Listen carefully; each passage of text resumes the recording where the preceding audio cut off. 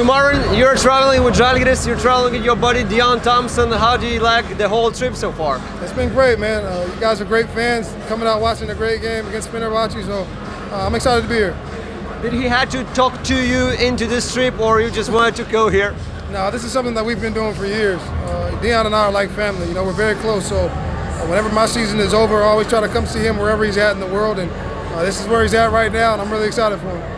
You had a chance to see a glimpse of Lithuania, yeah? How did you like it? I loved it, man. It was great. The food was really good. The people are very nice. I had a chance to see you guys' arena, which was great, so I really enjoyed it there. Did you say some greetings for Deon before this game? How did you pump him up? Oh, no, he's ready to go, man. I wished him luck. Obviously, he knows I support him. I love him. I just want him to do well out there. I want his team to do well.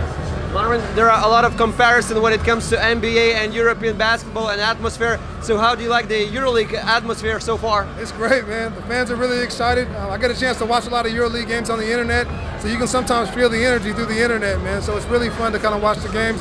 The crowd is always into it, so I'm excited to be a part of it. So can we see that you're a fan of European basketball? Definitely. I'm a fan of all basketball. Thank you, Marvin.